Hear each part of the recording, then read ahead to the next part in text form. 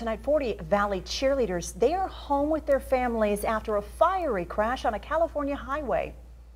The team out of Mesa was attending a cheer camp in Los Angeles over at UCLA. Pretty intense here. The scary crash happened on the drive back home. Cameron Pullum spoke with one of the girls on that bus who describes the chaos.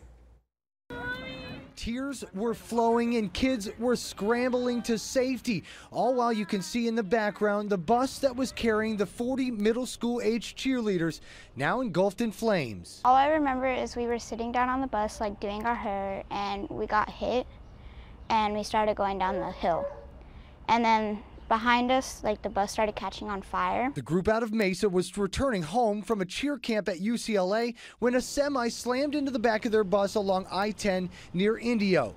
Peyton says a small fire sparked, quickly spreading throughout the bus. Everybody stood up and started screaming and crying. She says fortunately an off-duty officer pulled over and boarded the bus, telling everyone to get off. Of the 40 girls who were attending the cheer camp with California All-Stars, 3 were injured in the crash and sent to the hospital. A couple people were still on the bus because they blacked out because they hit their head really hard. Mary Green says getting a call like the one she received that night is a mother's worst nightmare. It was just kind of scary, you know, being here and they're out there. I know a couple of the other moms just didn't wait. They just jumped in the car and started driving. Thankfully, everyone is okay tonight, and both Mary and Peyton tell us this won't stop them from attending camps in the future, with one caveat. First, the words out of her mouth when she got in the truck was, "Dad, will you drive me next year? I don't want to take the bus."